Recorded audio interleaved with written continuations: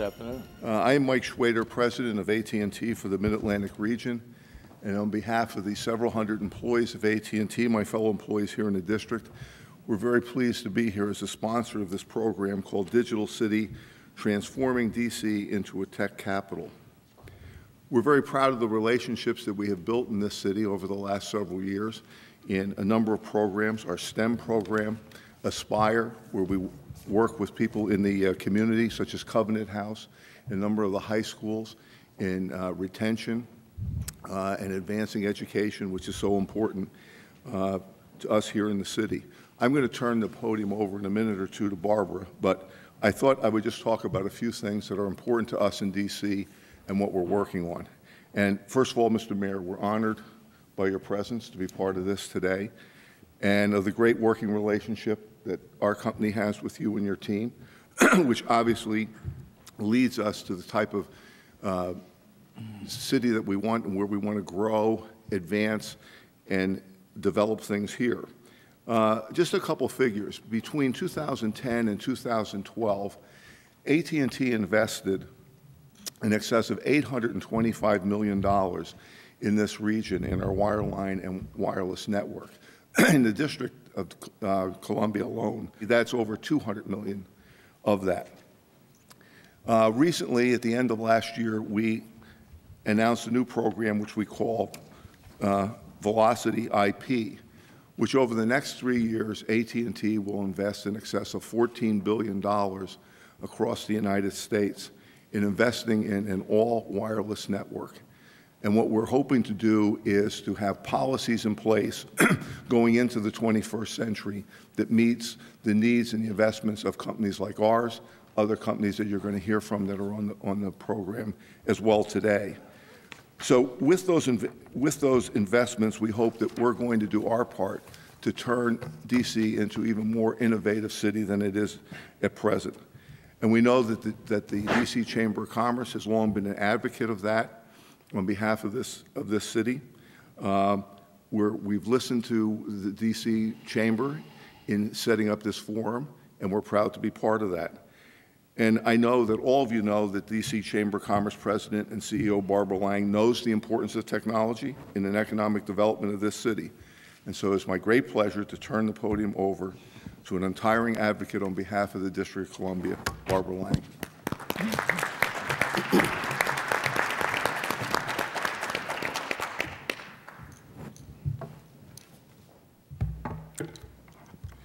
Michael, thank you very, very much. And good afternoon, everybody.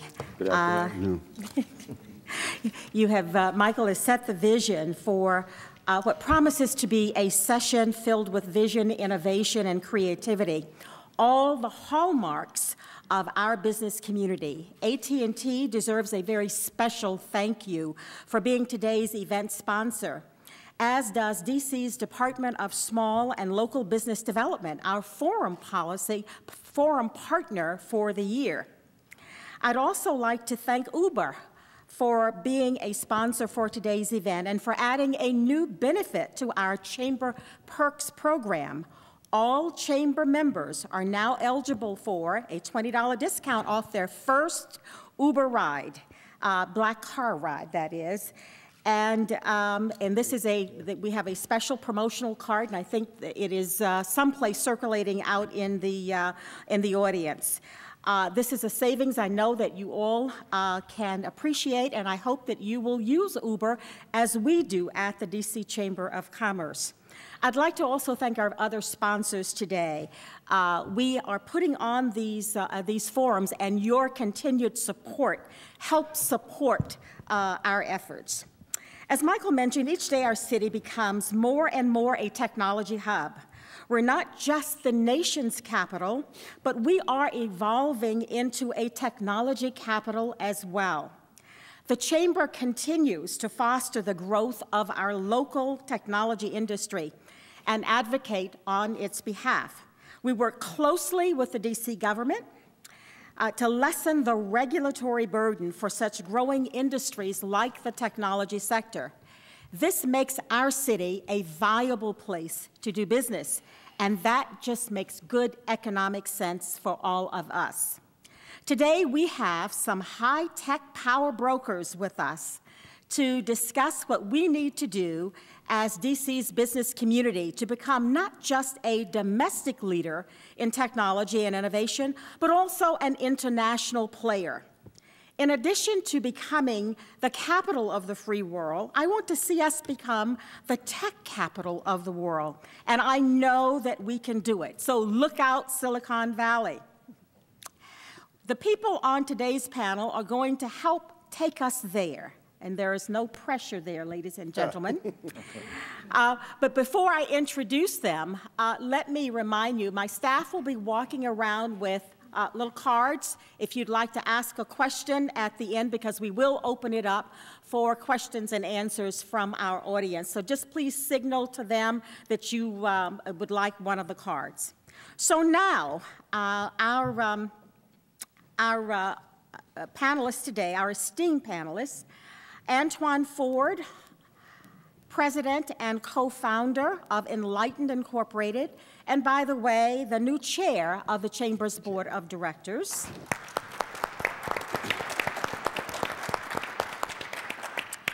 Tony Lewis, vice president and senior executive of Verizon, Mid-Atlantic region, and by the way, a former chair of the Chamber's Board of Directors. Kerrigan, President and CEO of the Small Business and Entrepreneurship Council. Welcome. Good to be here. Thank you. And Ajay Madan, COO of Optimal Solutions and Technology, and a new member of the Chamber's Board of Directors. All right. Thank you, Barbara. I'll also remember that we have, I mentioned that we have several members of the executive branch here today. Thank you all for coming. And the one that we work the most with is Deputy Mayor Victor Hoskins, who's sitting right down front. So thank you all for coming. Now, I anticipate we anticipate this afternoon, as all these forums are, a fascinating and informative discussion. Now, in addition to our panel of experts, we have a moderator who has invested a lot of time and energy into making our nation's capital a technology hub, and has made this a major part of his 5-year economic plan. And if you haven't seen that, you need to read it.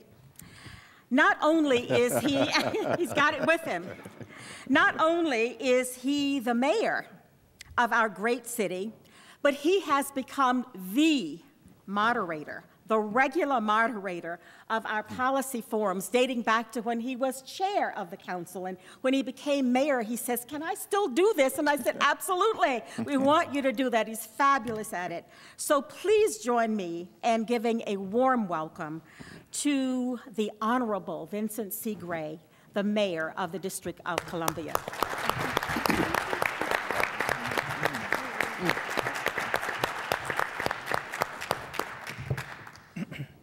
Thank you very much, Barbara, and good afternoon, everybody. Good afternoon. I'm actually delighted to be here, and I really do look forward to having the opportunity to do this, because there's such wonderful learning experiences. You get into a job like this, and you know, you're constantly moving from one thing to the other, and you wake up one day and you go like, man, this could be really a superficial experience if you let it become that. So coming here is really stimulating, and we do it, what, about quarterly, Barbara? So I want to thank you for the opportunity. I want to thank you for the chance to interact with some very, stimulating folks. We have another stimulating panel today. I see we have Tony Lewis back for a second time. That means he did pretty good the first time. And again, I try to do this as much. I had an experience last week that was hugely stimulating. I went to a lecture that was conducted by two University of Washington researchers, and it was on brain physiology, brain development, neurophysiology, and it was connecting the dots between neurophysiology and early childhood education. And I'm sure everybody heard the President's State of the Union speech not so long ago, in which he talked about early childhood education. And I'm sure you didn't hear mention of the District of Columbia and the program that we have on early childhood education. In fact, I don't have any reservations about saying that I think we have the most robust early childhood education program in America at this stage. We have a seat for every 3- and 4-year-old in either one of our DC public schools, or one of our charter schools, or an early childhood center. So it is really stimulating to keep up with, currently what's going on, and that was a great experience. How many of you knew that that 92% of a child's brain development takes place by the time she or he is 5 years of age, which argues vehemently for investing in our children at the earliest possible points. And that is the nexus, obviously, to me anyway, for technology, that our children should be exposed to these opportunities at the earliest possible point. And they will learn, they will shock you at what they will be able to learn, irrespective of how young they may be. Our tech efforts in the city are really taking off, and I want to recognize Deputy Mayor Hoskins also for the work that he has done. Victor and I have worked together now for 2 years, a little over 2 years, right, Victor? And it feels like I've been working with him all my life because we work so well together.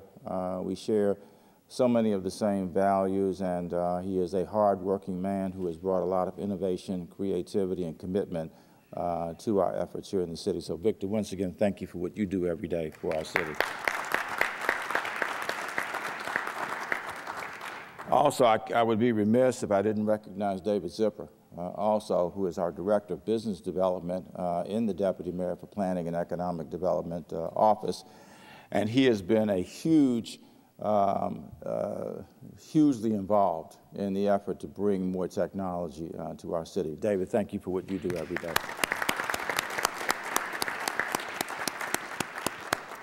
And also, and I don't see her here, but Jennifer Boss was our first, where is she? Oh, there she is right there, excuse me. Jennifer Boss was our first tech sector strategist that we brought on board, no matter what sector you want to talk about. And she has been so good at it that we have now started to identify others, like with Eds and Meds and other things in the District of Columbia. And Jennifer has done a fantastic job with our technology program in the city. Jennifer, thank you very much.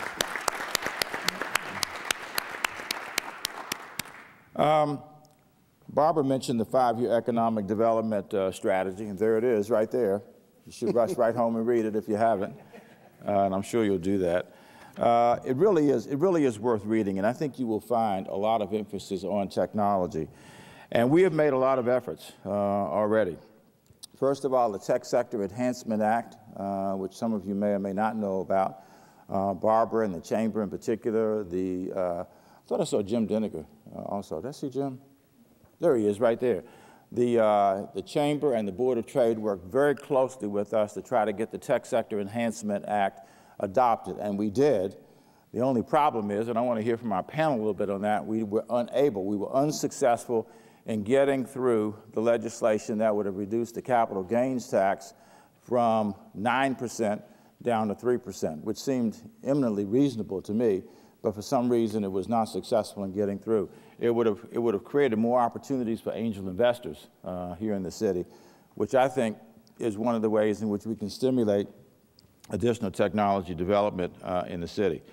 There's a lot of other stuff with the Tech Sector Enhancement Act, and we can talk further about that, and also the social e-commerce bill that we got through, which has helped Living Social to be able to stay in the city and will give us, hopefully, a prototype for what we can do with others. We've created new financial incentives.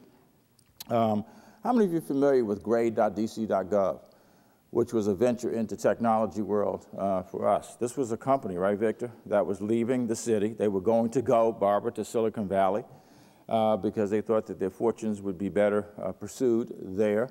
And we said, you know, let's go over and sit down and see what these guys do.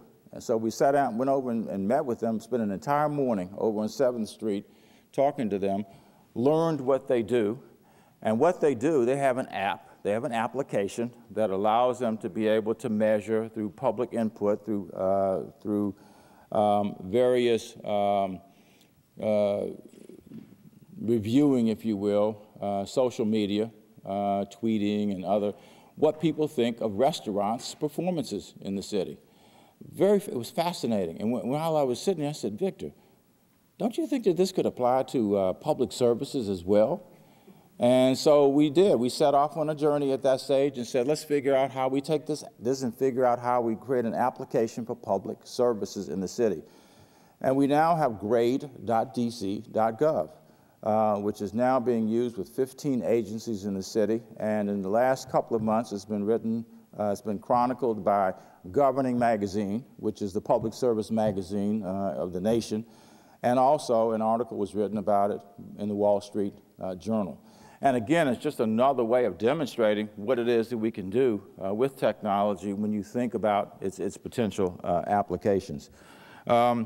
We are working, and I hope some of you will work with us. I hope the panelists will work with us. I hope those in the audience will work with us to, among our, 14,000, 15,000 young people who will get jobs for 6 weeks this summer, we want to expose as many of them as we possibly can to technology opportunities.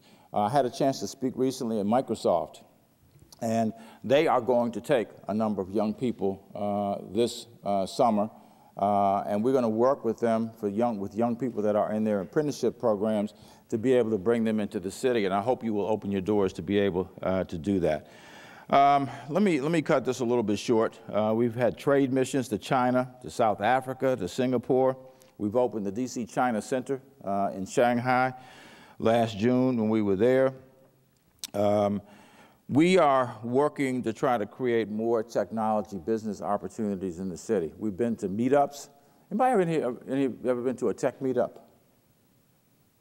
You need to go to one of those. It is absolutely fascinating. First one I ever went to, it was Victor and David said, let's go to a tech meetup tonight. And so right? So we went over to George Washington University to Lisner Auditorium, and there must have been 500 people in this place. And they bring folks up. Pete Corbett, who is the guy who runs them, he brings person after person after person up, and they present whatever innovative application that they may have developed. And then we'll talk about how they proliferate what it is that they have done.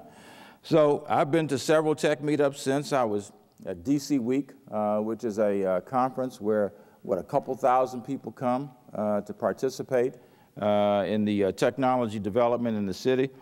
Accelerator launches, tech rallies, startups, and in about a little over a week, we're going to South by Southwest, which is the technology conference nationally. It's in Austin, Texas. And we are going to really promote the District of Columbia as a tech hub, as a tech center. So in any event, this is at the core, if you will, of our strategy to do two things. One, over the next 5 years to generate $1 billion of additional revenue in the city. And then secondly, to create 100,000 new jobs, 20,000 of which would be in the technology sector. So these folks to my left, your right, will have a key role in helping to make that happen. And let's see, I want to know before we leave, how many jobs are you all going to create? In any event, it is at the core, if you will, of our technology strategy.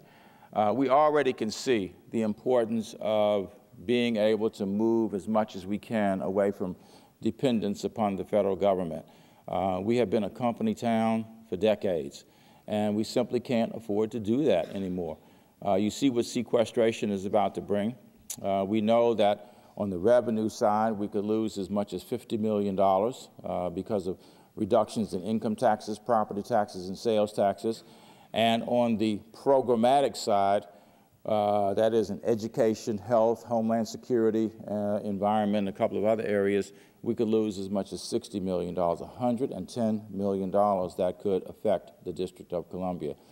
We have got to find ways to do business otherwise, and it just seems to me and others that the best prospect we have for doing something new, doing something that we really haven't done significantly before, is in the technology arena. So that's what today's discussion is about.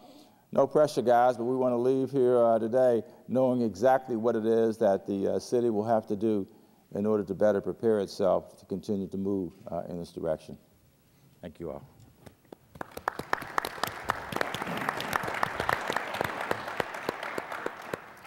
I think what we want to do is give you all a chance to maybe make an opening 2 or 3 minute statement based on the comments that were made by Michael and Barbara and then myself, and then we'll move into the dialogue. So, Antwayne, why don't we start with you? Oh, great. Thank you so much. As a technology company, Enlightened is intricately excited about what's happening in the city. A large portion of what we do is in the public safety sector for the District of Columbia. One of the mayor's organizations, the Criminal Justice Coordinating Council, we literally do much of the system integration work when it comes to automating processes in the public safety sector, from the point of dealing with individuals when they get arrested to the point where they are returning citizens. And we've been able to leverage this technology to be able to make the city more efficient. Well, when you're making the city more efficient, particularly in the public safety sector, we're able to put people and policemen in the right position to make us a safer city. That's just one example of being able to leverage technology to make people safer. We're excited about what we're hearing about from the universities. I think Ajay has a couple of things in that area. But I think technology, if leveraged the right way, really brings business efficiencies. And I think one of the most important things there is letting the business drive technology as opposed to having technology try to find a place for it. And I think the city's been heavily involved in making sure there's a business need for it. I'm excited about the number of small businesses that are growing and the partnerships I'm seeing amongst the large businesses, as I see my friend here. But I think that's an important partnership where we're able to have small businesses linked with the large businesses to bring solutions to the table. Thank you. Karen? Yes, great to be here, and an honor to be with such a distinguished group to talk about making DC a tech hub. I came to DC in 1982, and I've been in and out of DC, but mostly here, and it's just amazing to see the transformation in the city, live through, I guess, all the chapters, if you will, of the good times and the bad times, and certainly over the past decade, the city has been on an incredible roll. And I think, you know, there's, I think part of, getting, you know, DC to a place as a world-class, you know, technology hub really is, you know, continuing this momentum and building on the strengths. I mean, certainly, you know, the tremendous human capital here, the density of human capital, the wealth in the city, this new entrepreneurial spark that we see by entrepreneur business leaders in terms of the accelerators and the incubators and the 1776 initiatives and the events that you went to as well, Mayor. I mean, those are all the things that other places are doing. You know, New York, mimicking Silicon Valley, moving over to New York and Boston to make their localities technology hubs. And also building on these tremendous investments. I mean, that these network players, both the Verizons and the AT&Ts are making. I mean, millions, you know, in DC, you know, billions. You know, Michael said the $14 billion investment that will be made. I mean, this is critically important. The internet infrastructure, if you will, to the you know, to the small business sector, to the entrepreneurial sector, and really is the platform for you know, technology companies. So encouraging that investment is critical, and encouraging investment in technology businesses. And I was one of those who was saddened to see the removal of the 3% capital gains tax. So was I. Yes, I know you were, because for several reasons. I mean, number one, you know this, Mayor, in terms of, you know, where you are and the players around you, Virginia, but also what, you know, states are doing in terms of moving in that really want the business, really want the technology sector, really want the capital. And we know capital and labor are highly mobile, you know, cutting taxes and lowering taxes in order to attract this investment. So With that, you know, I'll be on board supporting you the next time, and you know, zeroing out capital gains is something that we would like to see. But again, it all boils down to investment, and that is really a critical component. And then bringing all, of course, these parts together, all these strengths, to help make DC the digital capital of the world that it can be. So, thank you, Tony. Thank you, Mr. Mayor. Let me start my comments with a couple of things that both you and Barbara pointed out that I think demonstrate where we can go if, in fact, we continue to do the kind of things to encourage technology investments. And we say technology, we say investment, these are words that get scattered. So let's think about them practically. So Barbara mentioned Uber. So Uber is innovation in its simplest form. But Uber is enabled because there are wireless networks above this city that allow smartphones to operate. Their entire plan was based on mobility and your ability to command what you wanted as an individual customer. That in itself is innovative technology. If at any point you attempt to squash that with rules or regulations that don't allow that company to think the way they should, in order to allow their customers to get what they want, technology investment fails. Uber is a fantastic example of the good way to operate in a great technology city. Secondly, your application that you just pointed out, it's the same principle.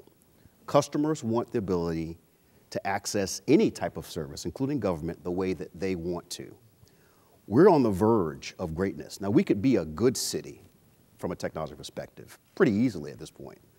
We can be great as you want us to when we say, what are the things that we need to do, not just from an economic incentive perspective, but from an overall partnership and operating with the customer's perspective to get us to the place where people say, I have to live in Washington. There couldn't be a better place for me to live, not just because I can do X, Y, Z with this technology, but because technology has allowed me to make my life simpler. If my life is simpler, I definitely want to live it. We have all the tools, and this is a fantastic city. What we need to concentrate on now is what are the things that impede us from being great? We do those things, I think the path to greatness is right in front of us. Thank you, Tony. Ajay? I couldn't agree more.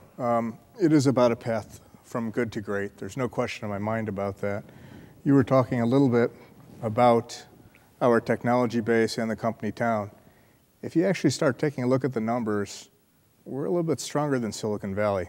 If you start taking a look at technology per person in this area, we're stronger than Silicon Valley. But why don't we have that reputation? Why don't people recognize that? One, I think a lot of the innovation is done in the top secret world. And we probably have talent here that's not recognized, and then it's difficult to attract more people. Secondly, like you said, innovation versus gridlock. We got to come to grips between these two things, and we have to promote ourselves as a more innovative type of region, and we have to cooperate together. I think in looking at some of the regions like Silicon Valley, like Boston, like Washington, like Raleigh-Durham, what you find is a very strong partnership between the federal government, the local government, the universities, the high schools, and most importantly, the businesses are at the table. And the businesses are not just there to find people.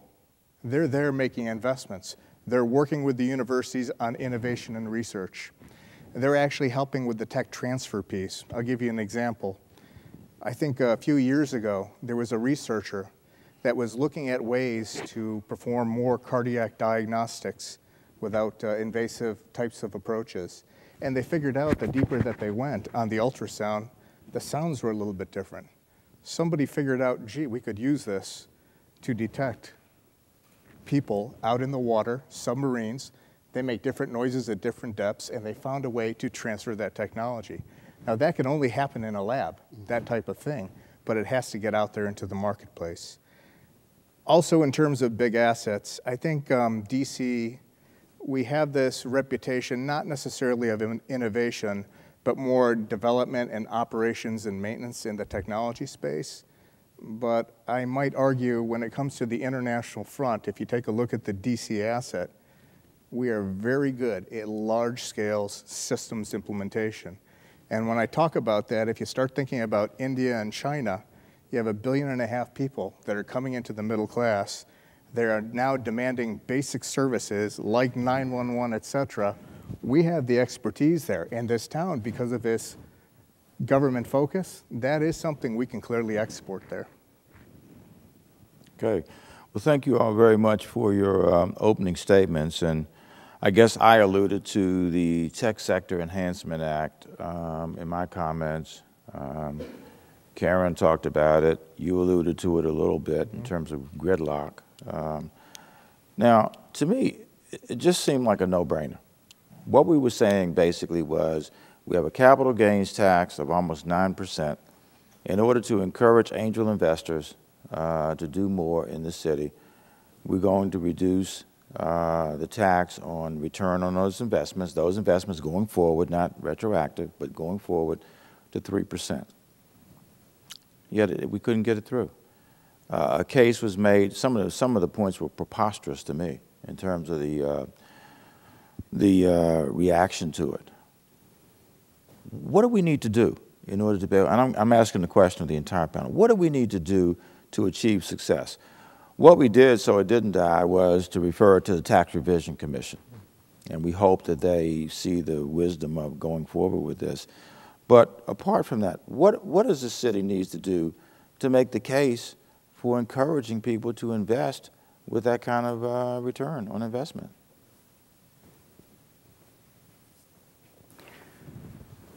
I think it's a combination of two things. And we were talking a little bit about people on the investment side, Right. and more participation from the public, right? Right. And then on the backside, when the business then becomes successful, they need to have some runway where they can continue to grow in this area, employ more people.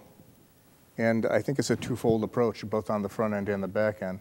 Certainly tax policy is very helpful on the back end. But it wasn't the tech sector that resisted this.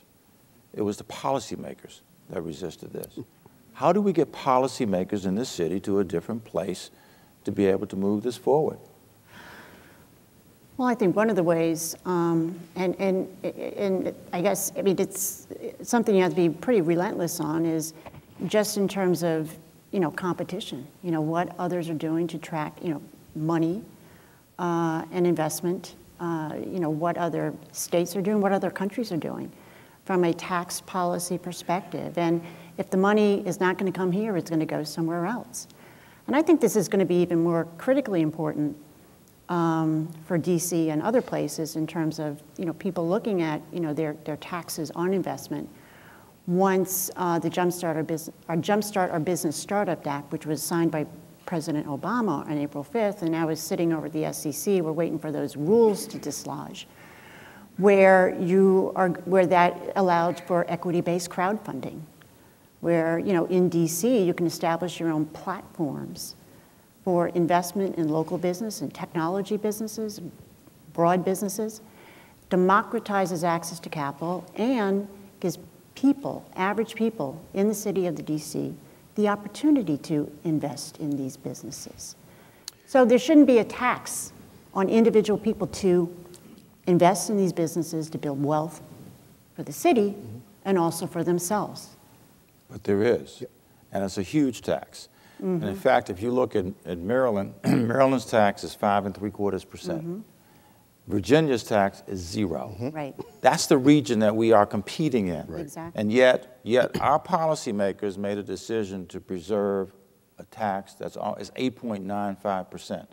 And I said something, I got a little upset about it, but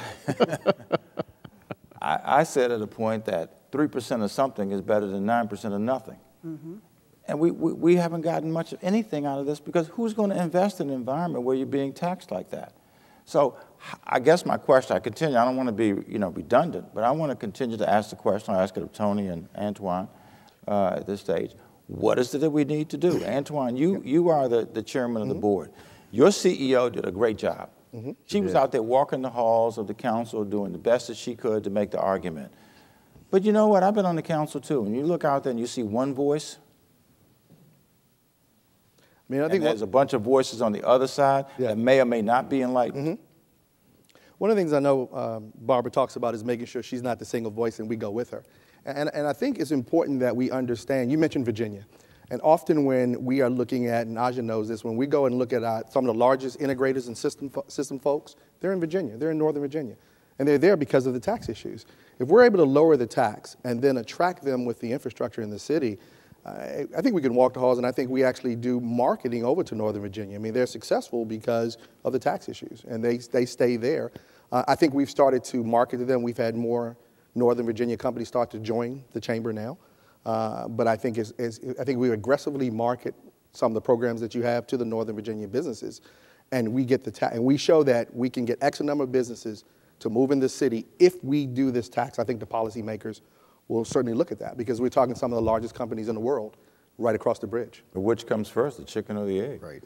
Do they move and then we change the policies, or do we change the policies and they move? Yeah, see, this is, Mr. Mayor, it's like arguing religion. Tax, It is religion. right? Tax policy, certainly from a business perspective, is a no-brainer. This is just pure business logic. And so it is frustrating when you sit in front of people, and I'm lucky or unlucky enough to see this across many cities, who simply refuse to believe the facts. And that's what it gets down to sometimes. So from a practical perspective, unfortunately, sometimes it may get to seeing actual movement, but we've got to concentrate them and everybody on the reality of what happens when you allow this kind of investment to take place in a city. When you can see, and you can see the benefits even in the policies today of what you have to imagine what it could be if you make those changes. So maybe the changes are more incremental. Maybe there are opportunities for those folks who hesitate to make what they perceive as a broad stroke for smaller strokes. But if they take the time to see how it works and could work in the city, then I think you have at least a better opportunity to sway this. And you know, I say this knowing it's the way we operate. It'd be lovely to get everybody involved in the conversation, meaning for me, customers. People have to demand, and they do. They demand better services from us each and every day. If all policymakers and all businesses are hearing the same voice, then we should be on the same path. And when that isn't happening, we've also got to encourage the individual customers to say, what are you doing? How could you possibly make that kind of decision that's holding back my city? I respectfully believe the taxes should go to zero. And as long as you have we couldn't even get it to 3. right. And I think Maybe you went for 0, you could have got it to 3. Right. I think that when you have a border state that's at 0 and you're trying to attract people in there, you're asking them to dislocate. And their argument is already about, hey, we're worried about the rent issue. So the argument has to be, we're not going to tax you, and we're going to provide you a better incentive to come in here, and we are Washington, D.C. And I think that has to be the argument. I think the community has to get behind that argument. And I think that in itself will attract a more entrepreneurial crowd to come here. Well, remember, this tax was on, or would have been on, somebody investing, angel investors, investing in somebody's firm, somebody's startup, somebody's accelerator.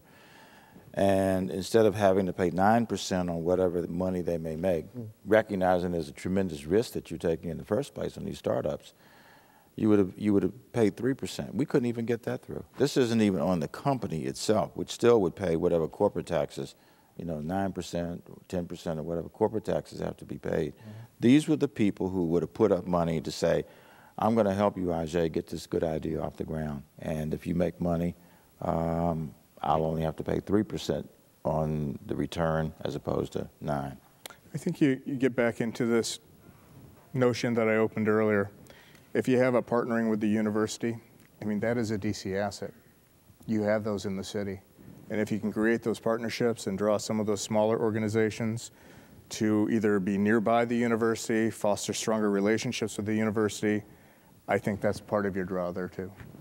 So I strongly would support 0% just to get the people here.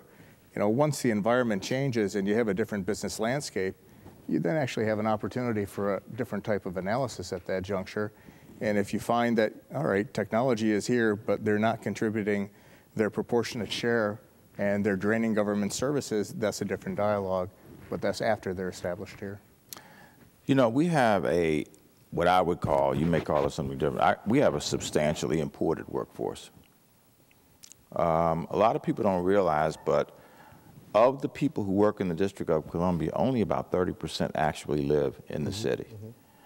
What can we do to be able to, as we try to develop technology, and I think the comment, I guess it was you, Tony, that made the comment that we can be good or we can be great. If we want to be great, then we will really notch up our game in terms of technology firms in the city. But what is it that's going to have us not only have more firms in the city, but have people who live in the city actually work in the jobs that are going to be created? That will have a major impact on our tax base also. Yeah, I mean, being a native Washingtonian, I have a real passion for that, because one of the issues that we find is it starts in the school system. I mean, you talked about that earlier.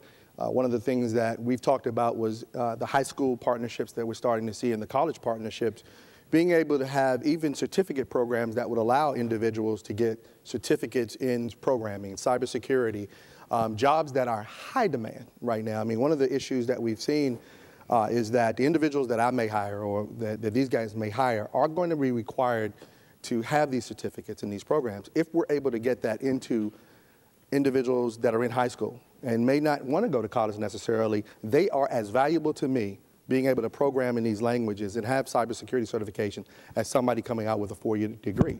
Because for me, I will hire them on the spot. I have jobs right now that when I advertise for them, I'm looking for folks in DC. I'm a native, I've been here my whole life, I love this city.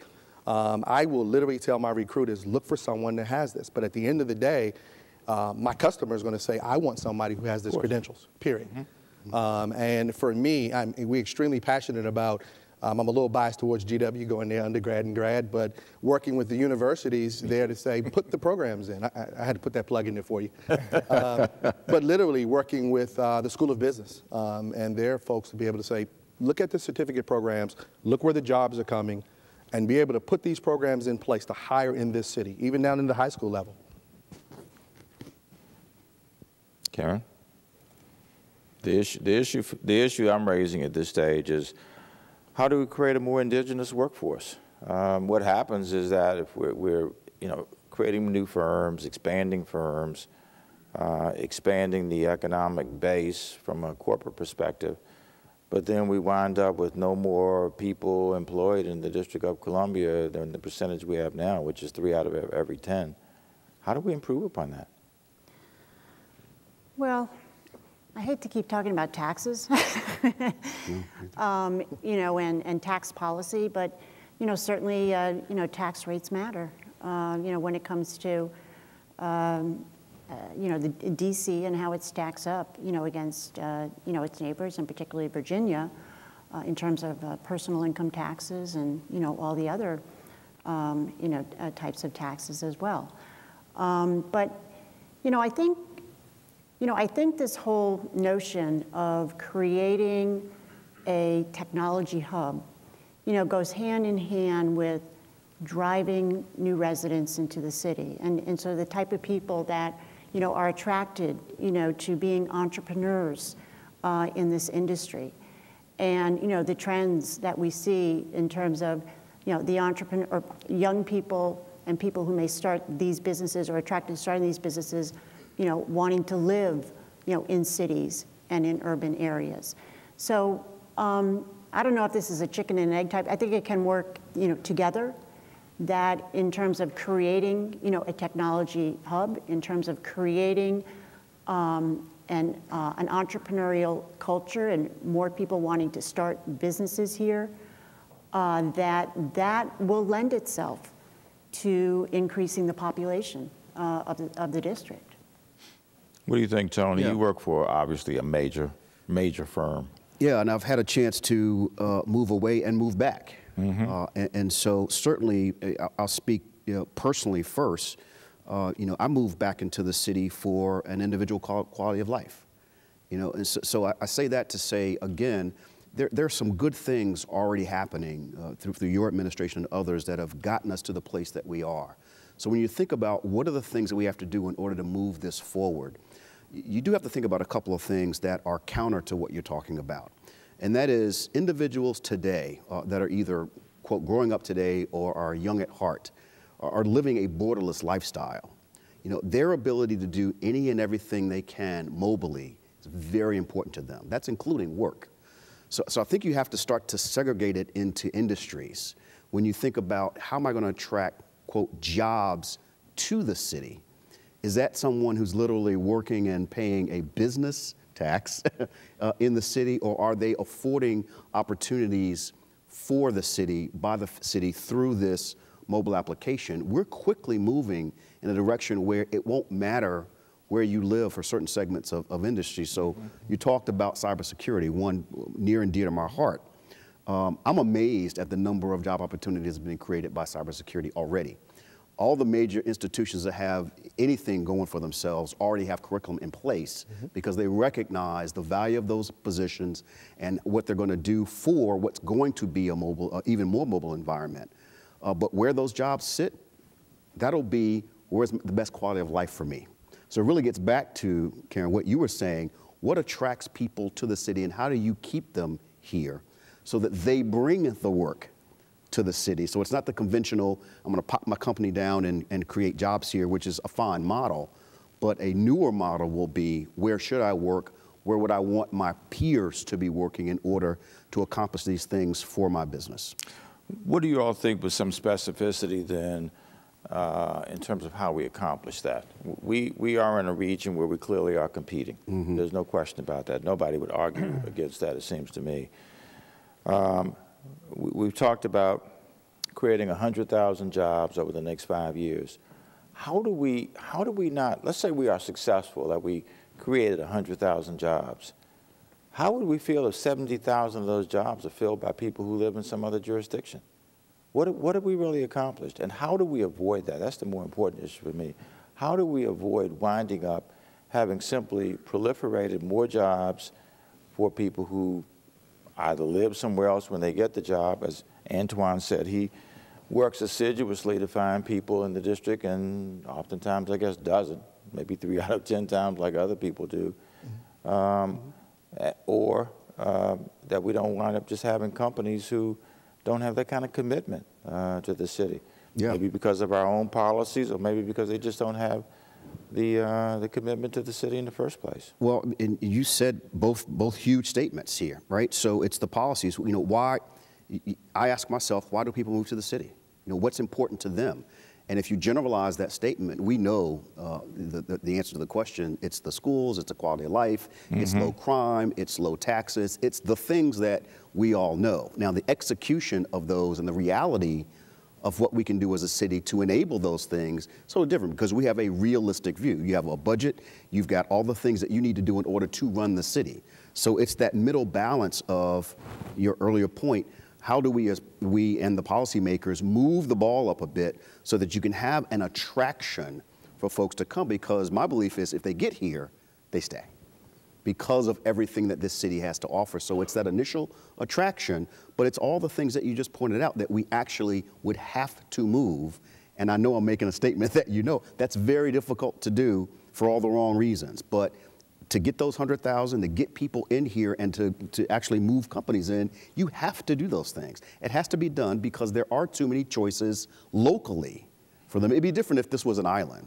It's too easy to move into Virginia or suburban Maryland or up to Baltimore. It's too easy. So you have to be ultra attractive, which means you have to change policy. You've got to make it easy for people to come in and say, I love this town. This is perfect for me and my family. I've got to be here. Let me ask each one of you, if you could change one policy right now that you believe would facilitate growth in the indigenous workforce, realistically now, what would you do that would get us from 30% to, let's say, in 5 years, when we hope to have 100,000 jobs, it would get us from 30% to 50%? I think in Fairfax County, 70% of the people that grew up in Fairfax County work in Fairfax County. So I think you have to get the people that are here first to make sure they stay here. And I think those are through those programs that Antwayne was talking about, P-Tech up in New York, partnership between educational institutions and private sector to make sure that people that graduate from high school also have upward migration through an associate's degree and can get a job here. Secondly, if you're looking at attracting people and you've hopefully captured the people that went to the universities and are keeping them here. Third piece, to get people into the city, I think there has to be not only that good quality of life, but they care about public education and public safety. For that middle crowd, people that graduate from GW, they care about the electricity of the city. Let's face it, they want their job, but they also like being social. And you have to take a look at housing policy too. Make sure that they have a place that they can afford to be here, and it's in great areas of the city as well. Okay. Karen, what would you change? I hope you don't think I'm so obsessed with taxes, but I guess I am today. We all are. Okay, good. I guess I'm pretty obsessed with taxes. I don't know why, but Yeah, that's right. you know, I think well, if I could do two things, you know, with the tax system, I would, you know, cut the individual income tax to make it more competitive. You know, to lower the individual income tax. Also, I mean, this capital gains tax. How would you make up the gap?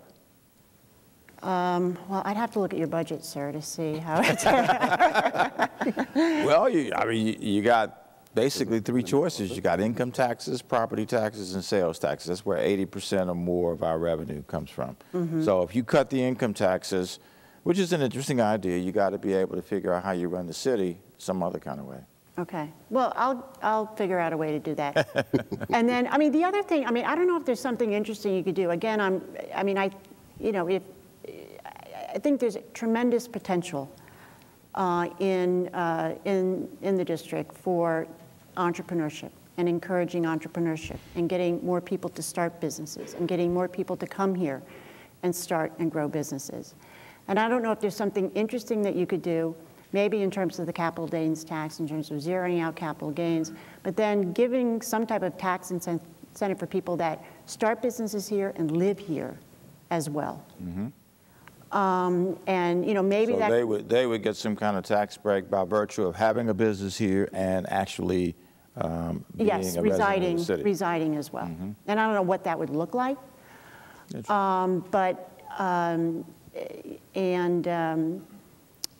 know, but again, going back to this whole, you know, building DC as a technology hub and entrepreneurship. I mean, I think there's latent talent here, you know, and encouraging more people to start businesses. I think, you know, there's a rebranding or a branding, I think, that needs to be done.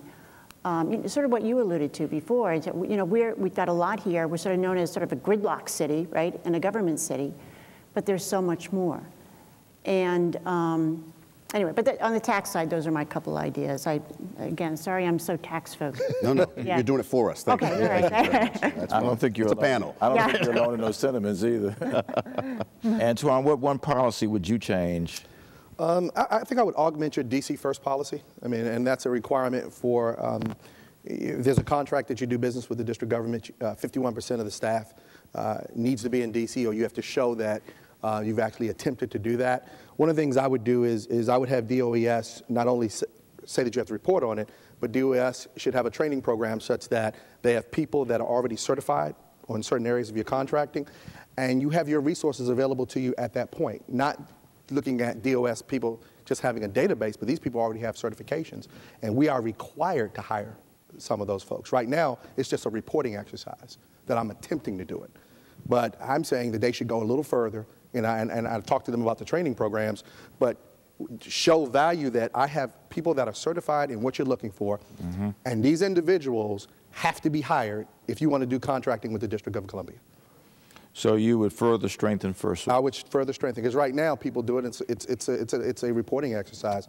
I would say, you know what, if we're looking for individuals that happen to be in technology, cybersecurity specialists, or .NET or Java developers, we have them available. They've passed the test that you told us, industry, that you want them to pass. Because industry, we would provide to you the criteria that we're looking for. DOS would then train them, and provide them as resources. If I want to do business with the district, I have to hire them. Because it solves one problem I have with finding them, and it solves one problem with saying the 100,000 jobs that you're creating them, you're saying these people live in the city, and you then have to hire them. Tony, what one policy would you change? Well, you know, I can't give you one, Mr. Mayor, because, you know, we're so large that, you know, most of your policies affect my business. So let me describe it this way. In very simple terms, all I need for you to do is to have your agencies embrace exactly what your theory about technology is. If everybody understood and followed your view that you've got to encourage technology companies, then I would have the freedoms to continue to do the kind of things we've done in the past and improve on those with the folks that we have here on the ground, the platforms that we've built to enable all the job creation that you do. So very simply for me, it's having folks embrace change, because this is a changing environment. You can't look to the past. You've got to look to the future, and they can follow your lead because you've already started that with the task force you put together. Okay. I would just like to add one thing before you move on to the next question. I think one of the most important things that I kind of learned in looking at these different regions, Silicon Valley has this boundarylessness. I mean, this view that they can do anything that they want to do. And I think that attracts people, especially when they're in that startup mode. Mm-hmm. And that's not necessarily what we have here. So if you kind of asked what are the one or two things, mm-hmm. One, you know, use your office to start talking about that. Two, in terms of reshaping economics, I think you need serial entrepreneurs to stay here because there is a business cycle.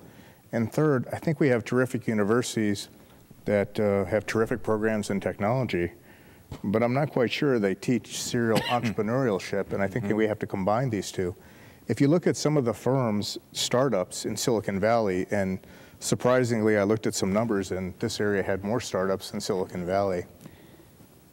What we're kind of finding is that these firms get bought out. And these people that started up these companies, they now realize when they were bought out, they can take this technology and now they can scale, but they stay in the area.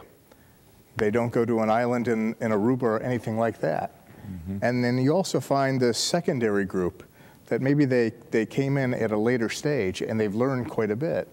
And then they split off and they create their own firms in their own environment. And because they've established some of those social networks, they now find some of the people that we worked with in the past to participate in that company in that area. So I think that's a very important factor there. You mentioned universities, and each one of you in your own way has alluded to education. We have what I guess I think appropriately can be phrased as a fledgling community college. We were the last people in the nation to have a community college, and we still haven't fleshed it out in a way that it has a clear identity. Do you believe that a community college has any particular role to play in helping us grow the technology sector here? If so, why so? If not, why not? I think a community college teaming with a high school that has a strong STEM program can be a powerful force because you're using existing assets and now you're repurposing them. In terms of can that community college be a draw to bring other people in, it's here mainly to serve the local community. Mm-hmm. And I think that that's very important. Mm-hmm. I also think with the institutions here, we need to work with them and we need to strengthen them because you find in many areas they are kind of the draw, not only the allure of Washington, D.C., but also the strong programs here. They need to have top-notch, top-of-mind programs that people identify with so that we can bring that talent here. Antwayne, if so, why so? If not, why not? I believe it's critical because often the community college is really serving the local community. And I'm looking at that as a great place to be a feeder for jobs. Often the four-year universities have folks that come into D.C., come here, and then go back home. Right. And so we're losing those folks that we're educating here. I think often community college have folks that want a good opportunity. They come in, they're coming in for a couple of years, and they're looking for an opportunity immediately. For us, you know, we were happy when we saw the community college start to grow because we saw this as a great opportunity to start recruiting. One of the things that, and again, I'm going to stay on cyber for a while because, I mean, as you said, it's near and dear to his heart, but it should be near and dear to most people's hearts here, because if you're doing banking right now, the banks are being attacked. And the vulnerability that's out here right now, if you get those folks focused in an area, it is almost an unlimited job supply for people that know cybersecurity, both in the Intel community as well as the non-Intel community, because of the folks right now. China has a dedicated government agency for cybersecurity for attacking the United States. That is their job. We have individuals here that have trained the right way. The jobs can immediately stay in the city, because if one place is going to be attacked, it's going to be Washington, D.C., because of what's here. And so I would really focus in that area. If I had one thing to do with community college, we should start a cyber program with them. Tony? If we have an opportunity to give one child an education, and that is the vehicle, then we should do just that. I mean, my view is we've got to have enough choices here and everywhere else so that every student who wants the opportunity for further education can get it. So in that context, yes. And the reasons we've stated already. I mean, the jobs of the future will require levels of expertise that we haven't seen yet. I mean, it's going to be extremely thought-intensive work. Most of you are going to want solutions in your lives. It's not going to be an individual product or service, but how do I accomplish X? And so the children being educated today need to be thinking from a solutions perspective. So if this community college could focus on something of that nature, that would make sense to me. But in any form, it's got to be, we've got these children out there, they need to be educated. Where's the right place for them to get that education? Karen? Yeah, I agree with all what's been said. I think it's critical, particularly if you want to be a technology hub, and particularly if you want, you need for, workers or future workers for a place to go in order to have the skills to work at these technology companies. Also, I think it's a good for entrepreneurship education and for teaching entrepreneurship. People want to become entrepreneurs and all the skills that they need. Community college is a great place to go. I think particularly if you have business leaders and mentors and people who have run businesses who are teaching those courses, because the more that you are exposed, to an individual who's a business, you see what it's like. It's real. I can do that. I think more apt that person will become, a business person themselves. So I think community, it can and should play a critical role. Any one of you, what do you believe needs to be done more to assure that the community college's curriculum is attuned to, in this instance, the emerging technology needs in the city? I think she mentioned something that was, I'm not sure if they're involved with business leaders. I know that early on when we started the company, I did not have someone being a mentor for me. So we made certain mistakes that we're blessed enough to recover from them, but these were mistakes that slowed our growth. Once we got mentors, it really helped out. And one of the things that would be critical in the community college would be having individuals, I saw Pedro out there, but having individuals like Pedro, who I did talk to when we started, who were able to say, this is what I did, don't do this.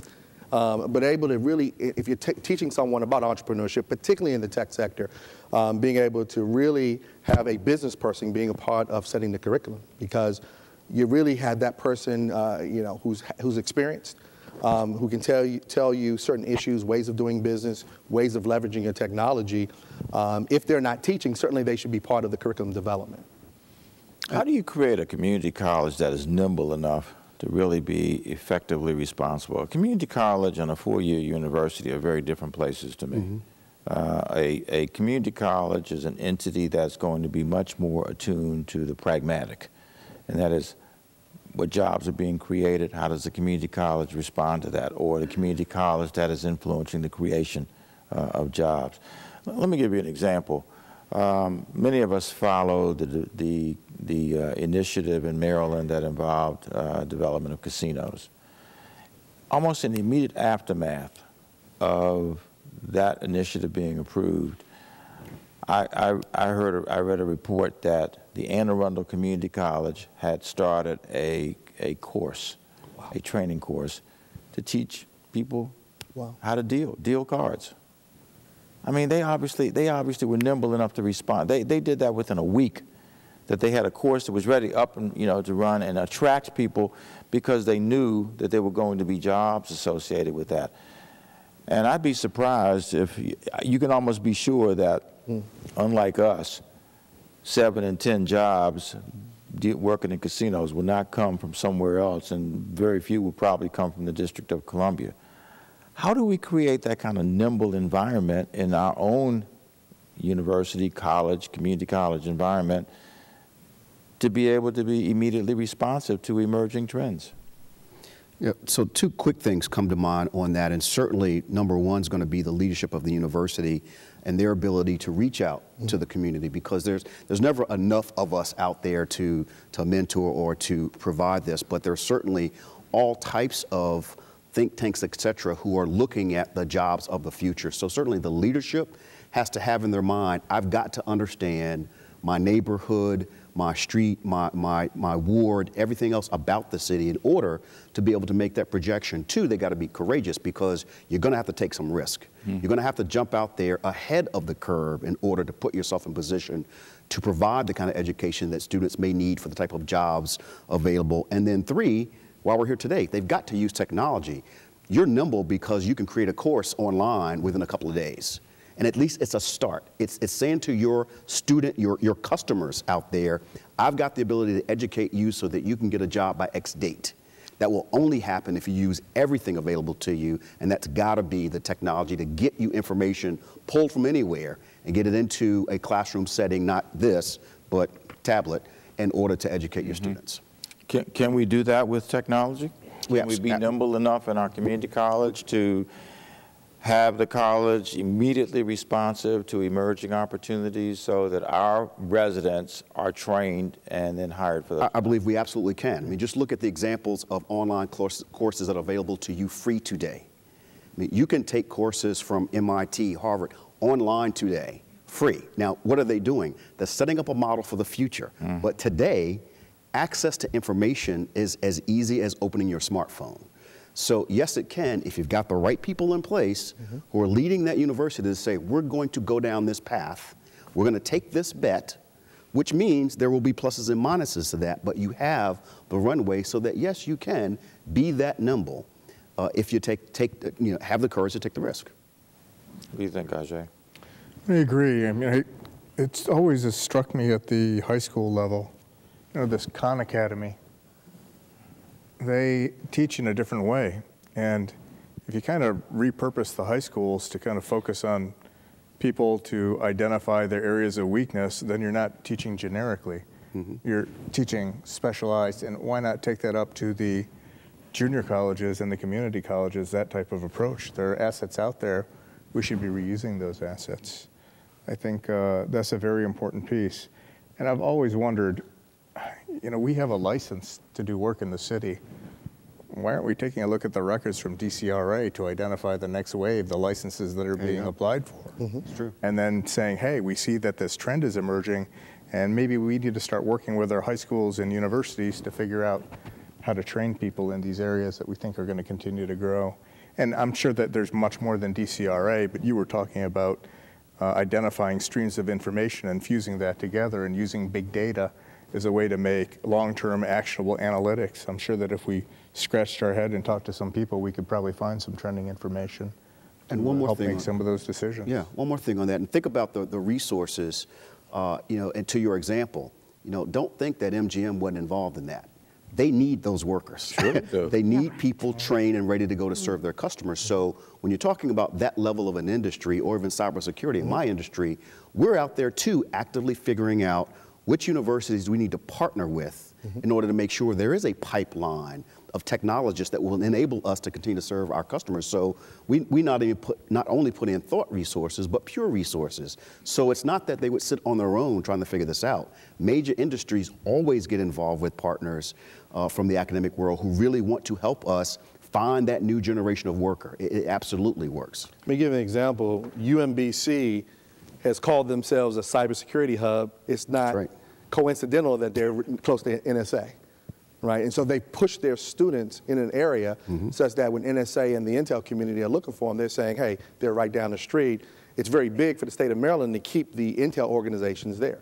I think with the universities that we have here, as well as community colleges, we can do the same thing because we have so much business here in the city. But we have to target, we talked about marketing. We have to market this city. It's very important that if we're going to be a cyber or we're going to be a tech hub, we have to market DC, because when I go outside, people think government. When I leave this city, we're a federal city, and they think in terms of federal city and doing contracting, not in terms of us being the tech center. And I think it's a big market. Which is one of our big challenges, and that is how do we stop being perceived largely as a company town? Mm-hmm. I mean, we are the nation's capital. We understand that, but I think, you know, to an increasing extent, we have our own, you know, we have our own distinct identity. You know, we now, and I talk about it everywhere I go, we have a population that is bigger than the state of Vermont, a population that's bigger than the state of Wyoming. And that, you know, our indigenous population largely does not work for the federal government. We have probably about 25% of the people who live in the city who work for the federal government, which obviously means that 75% work for somewhere else. How do you, you know, and I see this elsewhere, how do you create enough indigenous pride in the business community, I'll call it pride in the business community, to say that we're going to do whatever we have to do as technology emerges in this city to make sure that we give every advantage to the people who live in the city where we have our businesses? One of the things that's interesting is we talked about entrepreneurship, and I think you've been really talking about creating new businesses. And I've been to a few of the organizations where they're getting together, and you go to universities. If we're able to start more businesses that are here locally, we're going to hire locally. When they had the St. Elizabeth hub and General Dynamics went over and L3 went over, what we didn't see was companies that were in Southeast Washington starting to do some of the business of wiring St. Elizabeth. We didn't see that. And so as we talked about leveraging the contract, we're really talking about having an entrepreneurship perspective of if there are opportunities, whether they're federal or with the local government, that we're creating businesses as quickly as possible to do work there. Because if you're really talking about a sense of pride, I'm talking about a sense where I've created a business that's in Southeast Washington or that's in Northeast Washington to do work with an organization like St. Elizabeth where they're spending a lot of money over there. Mm-hmm. But that pride comes from the fact that I created it and I'm working with other Washingtonians, and we talk about not what college we went to, but a lot of times if you're Washington, you talk about what high school did you go to. And I think that's important that we have that sense of pride where we're starting businesses, targeted in the tech center, but we have to start them here with our people, and that takes a partnership where we're mentoring those things. And you're right, there is a level of pride among, you know, native Washingtonians. What high school did you go to? And then the trash talking starts. All the time. But, you know, it doesn't seem to translate into other areas in the same way, like business, where there's that same level of pride that gets, you know, translated into trash talking about businesses. And, you know, I got 80% of my employees who work who live in the District of Columbia, as opposed to just worried about having a workforce. Mm-hmm. We may have let you down, actually, because now kind of during this debate, when we start talking to people, we usually talk about our accomplishments and our work. We really don't really talk about our accomplishments as a Washingtonian or somebody that did something in Washington. And maybe there needs to be a discussion within the business community of how, instead of the picture on the president and the White House logo where it says Washington, D.C., we kind of change that a little bit. How about District of Columbia? That's right. Exactly. We start talking about that. And that's, I think you made a good suggestion. We probably haven't done enough in that area. And it would benefit everybody. All the residents, all the businesses, to have a different identity. Sense of ownership. Yeah. Mm-hmm. Yeah, I don't think we can, I agree. I don't think we can do enough, but I do want to give credit to Barbara Lang and the Chamber, because they have been that voice for the business community. Now, what we translate inside our businesses is a different issue. How does an individual employee who works in the District of Columbia convey that to his family or his peers? But certainly the work that the Chamber has done for so many years and continues to do allows us that opportunity so that we can start to rally around a point and start to push that more, because it will be important for us as this flywheel starts to turn and we start to build this momentum, that as we have successes, we're actually able to point to them in a way that makes sense for a brand for the District of Columbia. Karen? And I think that's one of the critical components is in terms of celebrating these successes too, just over and over and over and over. I mean, the little things in terms of the launch of a new business, if a new technology business got funded, I mean, just and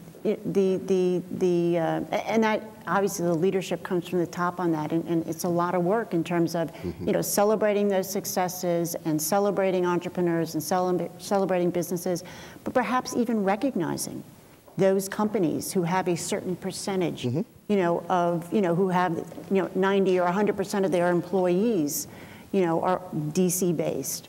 So perhaps there could be some recognition, you know, provided to these companies, and that could help, you know, create a virtuous cycle, you know, for other businesses to do the same.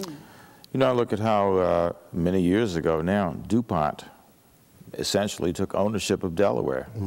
That DuPont and Delaware are essentially synonymous with one another. Absolutely. How do we create the same kind of synergy in this city?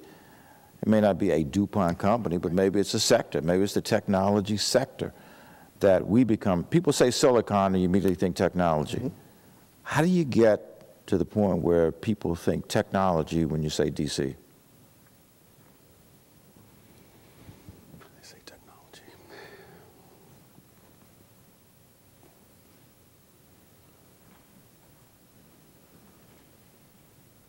I think we got them, y'all. Yeah. And it obviously is not an easy question. It's probably something that we could spend the entire afternoon talking about, because you're trying to brand, you know, and DuPont essentially was branded, you know, they would brand it in concert with, you know, with Delaware. Yeah.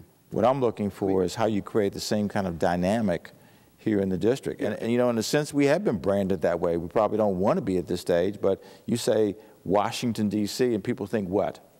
Government. Federal government, Federal right? government. That's what we're trying to disconnect ourselves from to some extent. I mean, we're always going to be the seat of the federal government. That's not the issue, that we're trying to become completely disconnected from that.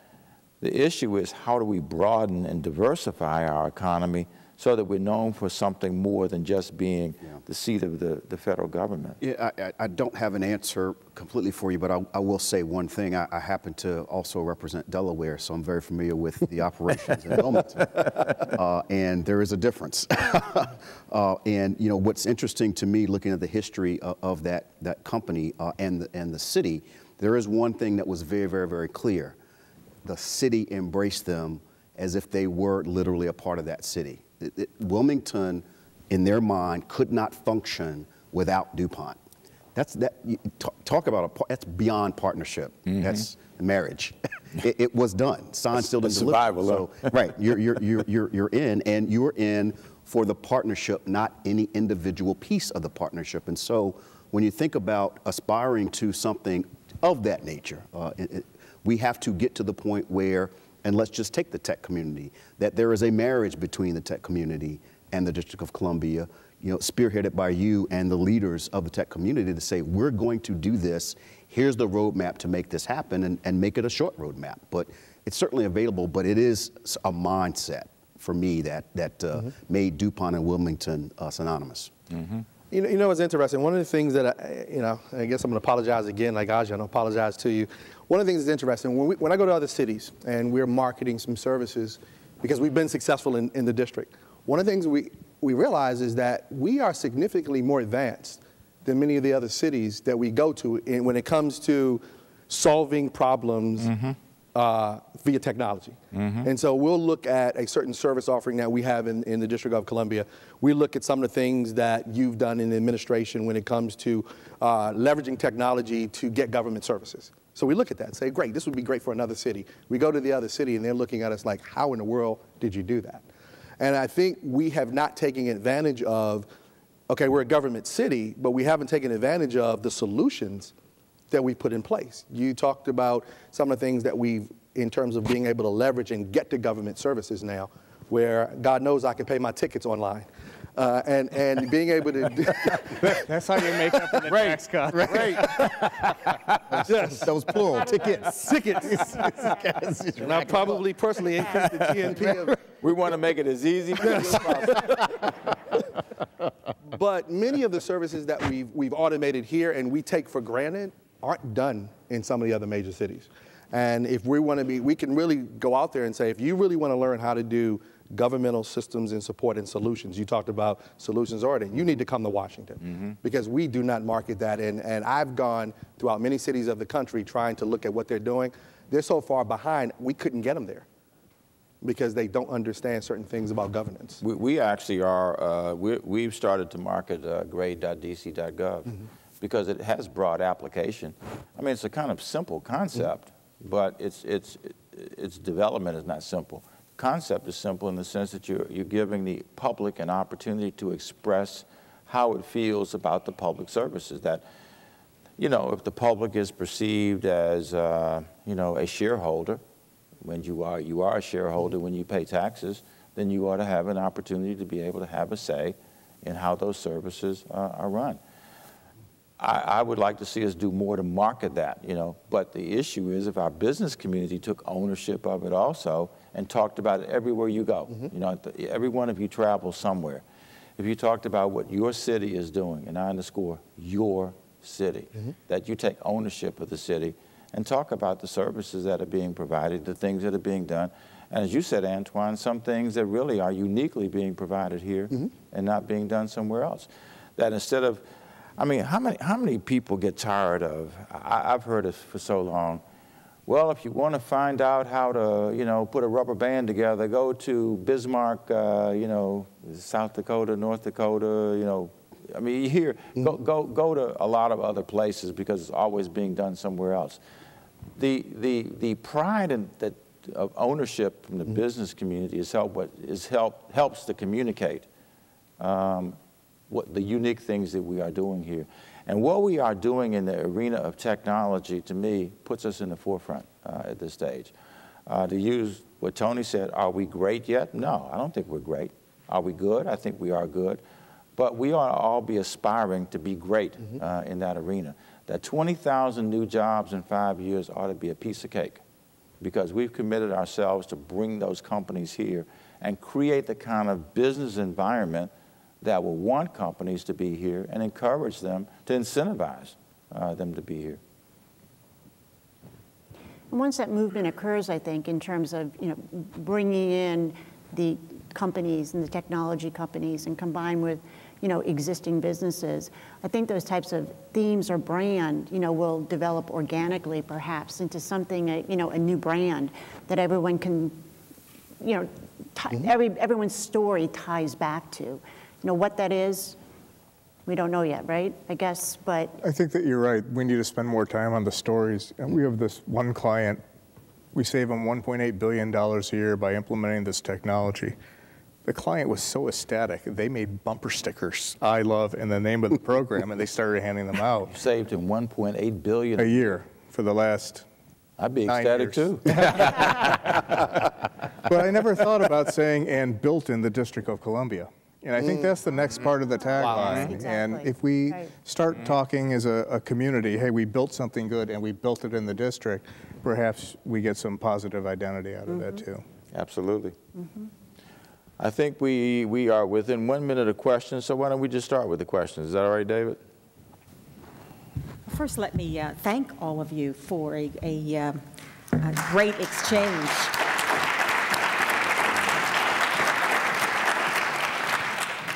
And Mr. Mayor, I want to answer a question that you stumped all of them, okay?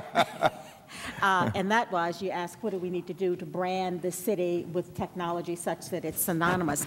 I would suggest that you get, and the chamber, I'll sign up for the chamber to start that process. But we have a lot of very smart companies in the chamber that do marketing and branding. And I would think that some of these companies would be more than willing to do some pro bono work, and let's get everybody together and really come up with a marketing branding campaign for the District of Columbia. What do you all think about that? Good idea, great. Will you also commit your marketing executives in your companies to serve on this little group? So we will, if that's well, there was something no you'd like applause to do. on that one. I know. That's where it stopped. But I think that's worth exploring. Okay, I have several questions here, and if I can read them up here, there's not a lot of light. One, I think this is for you, Mr. Mayor. What is the top priority area for public investment in DC technology? In DC technology? Mm-hmm. Boy, that's a... I think, you know, I think we are working hard to build more startups in the city. For example, we just invested in 1776. Jen, you can add to this if you wish, but we just invested in 1776 $200,000 in order to help them open space on 15th Street. Mm-hmm. They're moving into 15,000 square feet initially. They could grow into 60,000 square feet in that building. And they could wind up with dozens of startups there. So for our purposes, I think we're trying to proliferate the number of firms that see themselves as having a home here in the District of Columbia. One, because we probably incent them, and then secondly, because they feel that they have taken on the mantra of the city. Right. Jen, think you want to add to that? What I was saying is that 1776 is a unique opportunity because it builds on the assets that make the district special. We're not trying to create something that the Valley has. We're not just trying to copy what we're seeing in other cities, but rather we're seizing on the assets that we have. For instance, we have access to every corporation and every association in the country through a lobbying office or a major presence. And that creates opportunities for startups that are looking for partners or people to acquire them or customers.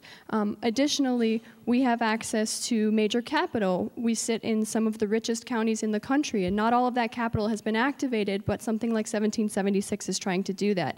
And one last piece that I want to touch on, which also goes back to what the panel was discussing quite a bit, is education. 1776 has a major startup school component, which will take the people who are coming back to DC as veterans. It will take the people who are losing positions because of sequestration or other budget cuts, however that shakes out, and it will train them up so that they are ready to work in the companies that are looking at other sectors outside the federal government. So there's a great opportunity there, and that's why we're investing in something like 1776. Anybody know why it's named 1776? Because we consider it a revolution. That's the truth. Thank you, Jen. I think also, in fact, I was delighted. I had a conversation with Stan Voudry of 4 Points last week, and they have provided space in Ward 8. And I was delighted to see that, I think, for some startups. I think some of them are technology companies as well. And so I'm going over in a couple of weeks to kind of tour that. So that's just great to kind of see that kind of activity going on. If I can just add to that, Barbara, what a lot of people may not know, and that we are still in talks, but I'm certain that it's going to happen. I'm certain, but I think it will happen. That we've got 3 firms that we're talking to locate innovation centers in Ward 8 on the grounds of St. E's. Citlalum, SmartBIM, and for the first time, this company will have an innovation center if they come here. They'll be the first innovation center outside of their headquarters in Redmond, Washington, in the United States, and that would be Microsoft. Wow. Can you imagine Microsoft in Ward 8? Wow. Hey, Barbara, do you mind doing a commercial for our new committee tying into... Why don't you do that? You know, as chair, one of the things that we're very proud about, and I'm going to let Ajay, that's how I was able to persuade him to chair this committee, but we have a new federal contracting committee that is really focused on not only federal and local contracting, but also small businesses in an international realm. And I was able to convince Ajay to come on and chair that particular committee, but the whole focus is to really talk about federal and local contracting, tying into how do you go about getting folks ready to do business with the district so that they're prepared and can be successful when they get there. And so we really want to look at opportunities and helping make sure they're shaped correctly. On the small business side, we're really looking at their not so much getting them to be such an active participant in the chamber from a perspective of what we need from them, but really getting them prepared from a small business perspective, getting introductions, getting them prepared to do business. And then on the international side, partnering with Export DC to have some really focused area in getting companies that are prepared to do business in China, in Canada, in Brazil, such that tying into what the chamber does, focus into what the district does. And I think it's very important. I'm hoping folks from 1776 graduate, and we would love to partner there because I think Ajay is a great leader for that particular committee. You want to add anything to that? You've already said too many high. Okay, good. Thank you.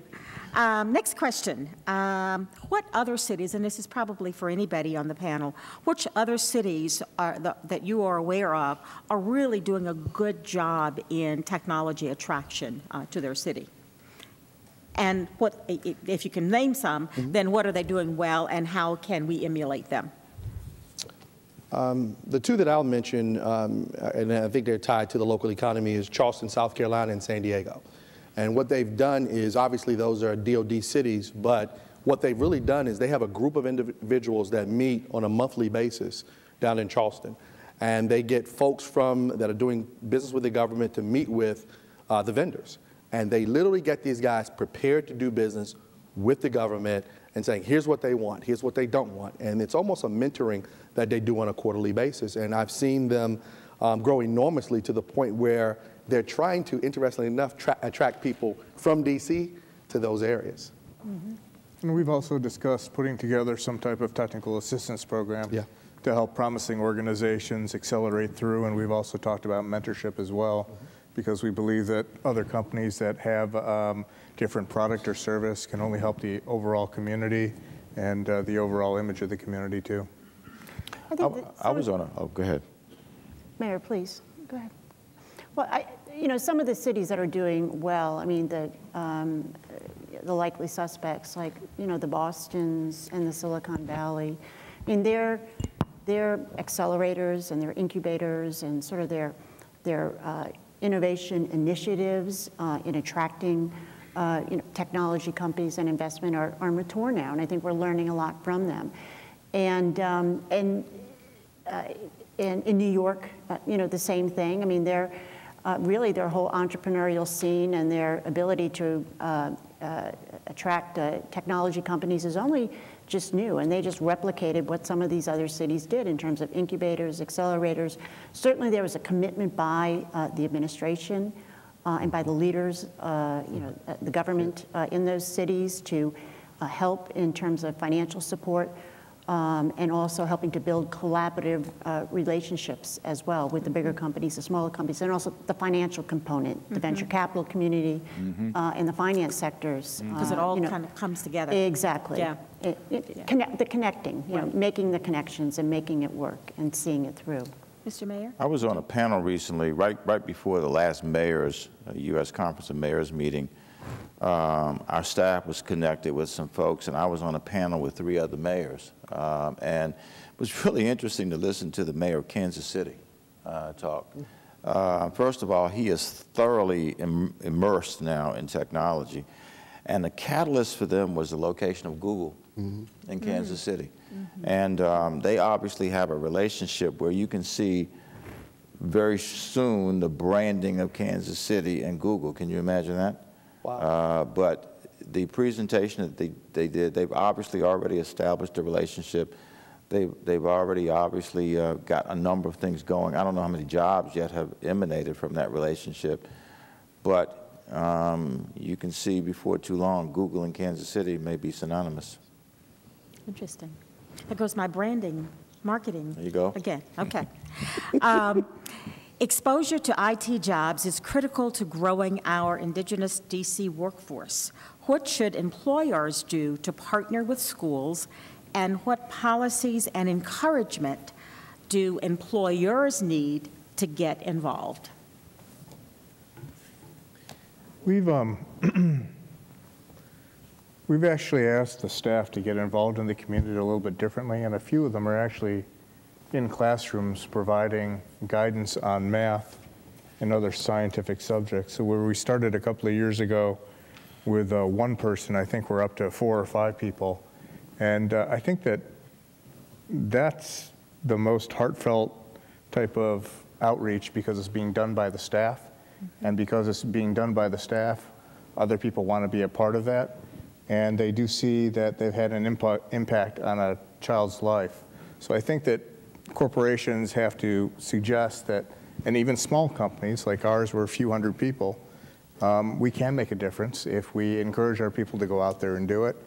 And a couple of people kind of came back and they said, look, if we had an opportunity to run a race to make some money for this charity, or we had a chance to make an impact on a child's life, what would the company prefer? And obviously we preferred the latter, but we also had suggested to them, look, don't make it a one-off. Make sure you get a core group of people, because once you start this, you want there to be continuity as well. No, that's well said. I think the direct involvement model is one that's key to the health of the university or school and the business. We most recently provided a grant to the University of the District of Columbia on sustainability. And people don't tend to think about sustainability and Verizon, but if you think about all the aspects of our business and everything we touch, we have a significant imprint on the carbon imprint. And so we're trying to reduce that, and what better way than to work with universities, particularly local ones, to see what they're doing, help their students understand how we individually affect that, and it kind of circles back. So it's back to the direct involvement, the partnerships, that will then spawn other initiatives inside STEM to do other work. So it's that direct involvement that's always the key. I would love to see our business community, and I'll be more specific, maybe this is one where the organizations can come together. The Chamber, the Board of Trade, DCBIA, the Developers Roundtable, you know, all come together and say, you know what, we are going to completely embrace the community college because that is our workforce or not our workforce. And we're going to do what's necessary to lift up the community college, to move it towards being an independent entity, to make sure that the curricula are attuned to the jobs that are emerging in the District of Columbia, and make sure that the leadership in that community college understands what the city's economic development plan is, and frankly have to come to sessions like this. Come to sessions like this and explain what it is that they're doing. Anybody in here from the community college? Well, okay. Next question. In Durham, and I assume this is Durham, North Carolina, a large landowner discounted less desirable commercial space to be used by only tech startups. We have several local landlords similar to this in DC as the landlord in Durham. What has the city done to connect to local landlords to offer and maybe incentivize or somehow subsidize this sort of deal for tech startups? And I guess that's to you, Mr. Mayor. I don't think the others can answer that one. They can jump in. That's in a sense what we did with 1776. Because they located space in a key part of the city on 15th Street. But in order to be able to help them get moving, we provided a grant of $200,000. And you know, there'll be other ways in which, you know, David and Jen will be working with them. But we did provide money right from the very beginning. And we actually had the launch right there in order to be able to make sure that people in the city understood our commitment to 1776 and our relationship to supporting them getting started. I think you did that with the fort too, didn't you? Yeah. Something similar to the fort. Yeah, you're absolutely right. We gave $100,000 to the fort. The fort was actually already in existence. They were located. Weren't they going to move? Yeah, they were moving from Sterling, Virginia to closer in, but they were going to stay in Virginia. And again, our staff worked with them. I met with Jonathan Pirelli in December of 2011. And we continued to work with them, and they decided to move into the city. They moved into K Street, and the fort is moving into 1776 also, so that they will be another entity as a part of facilitating the startups there. Absolutely. DCRA has improved, and I don't know whether, I haven't seen Nick Majette, the director, yet. But this says, DCRA has improved but needs more business-friendly training. Is there any focus on that unit regarding licensing and permits? And second question, unrelated to the first, where does free internet access stand for the DC underserved population, particularly those in public housing? Well, on DCRA, I think Nick Bajetta has done an incredible job. It is a reformed agency, in my opinion. I mean, I use the example of there was a process involving rental housing that took 6 months at one point, and now it takes 1 day. As a result of, one, the reformed processes there, and also the use of technology to be able to facilitate that. Nick, along with David, will be chairing the Business Regulatory Reform Task Force. And their job will be to not only look at DCRA, but to look at other government agencies across the board to see how we can strip away those things that may strangle business here in the city. In terms of free, internet access, we of course have our libraries. We have 25 libraries in the city. Many of them have been either rebuilt or modernized under the leadership of Jenny Cooper. She's done a great job. And there is free internet access in those libraries. Okay, very good. Large technology, government contractors, et cetera, firms are very different from startups and entrepreneurs. Which is the most important of the two to promote, and what steps do we need to take to do so, to be successful? I think anybody. I think we belong to an and society. It's both. It is. I agree with you. I don't think it's one or the other. I don't think we need to choose either, and I think there's room in the marketplace for both to coexist. Absolutely. We operate completely differently. Large organizations, they have a place. They have resources, capacity. They fill a very important market, and I think small businesses, their focus really is on agility and direct customer relationships and some innovation. And when you actually put the two together, that's the unleashing of tremendous power. And I would advocate an and model. Okay. Tony? That's excuse me. No, go ahead. Well, that's what we're trying to do with the startups, and then bringing Microsoft here. Exactly. Yeah, at the end of the day, we're trying to bring solutions to customers. And it's not one individual customer, it's the ecosystem of the technology company's customer. And so you can't, I mean, it's great to have a network, but if you don't have great devices and great applications, it's useless to you. And so it is, in fact, every aspect of that ecosystem of technology companies that makes your life simpler. The final card that I have here is part of turning DC into a technology capital is growing the IT customer base. In some neighborhoods, broadband adoption is less than 40%. What can we do to bring all DC residents into the modern day technology? Well, I mean, the easy answer is to say, do the wiring. And when I came into office, we had our own OCTO actually engaged in that, and they started in Ward 8. I was with them the day that they started. They started right adjacent to Berry Farm. But it's more than that. It's also educating, especially our children, to the importance of these opportunities to their own futures. And that has to happen in substantial part in our schools. And I go back to early childhood education. There's absolutely no reason why we should not be exposing 3- and 4-year-olds to these opportunities in our schools. So I think it's education, access. The challenge of access has diminished considerably because DC Net, first of all, is a 99 gigabit system, which is the biggest, I think, of any municipality in the nation. So we've got capacity.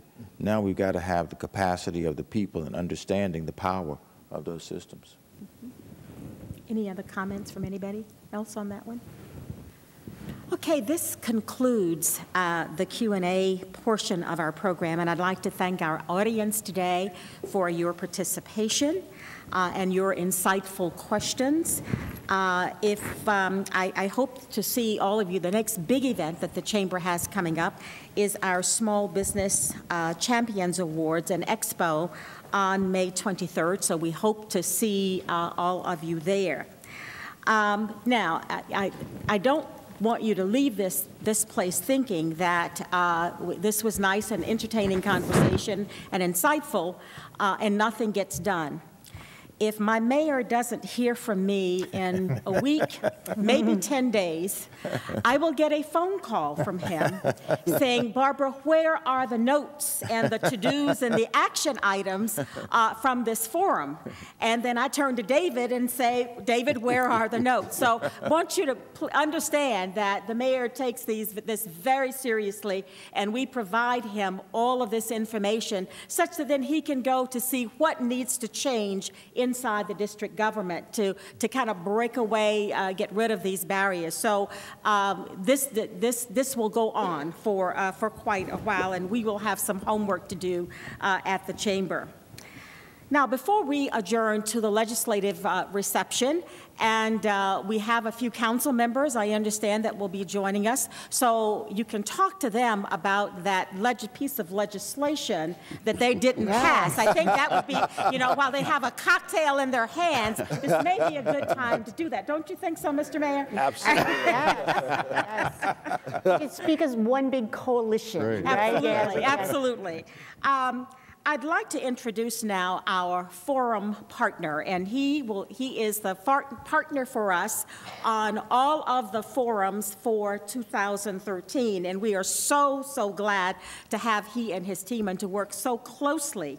Please welcome Harold Pettigrew, the Director of DC's Department of Small and Local Business Development, who will close out today for us. Harold, come forward. Thank you for being here.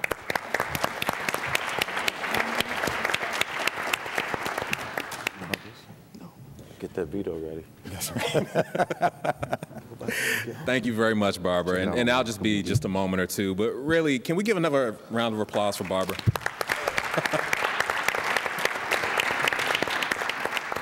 It's certainly from our vantage point, certainly with the agency, it makes it very easy to provide as much support as we possibly can because of the good work that's being done. With these types of conversations where the public and private partners can come together and have this kind of important dialogue, it's just tremendous. And I couldn't applaud you more for the leadership, Barbara, that you've applied to the chamber for years now. And certainly the friend that you've been to the agency and to the government, really.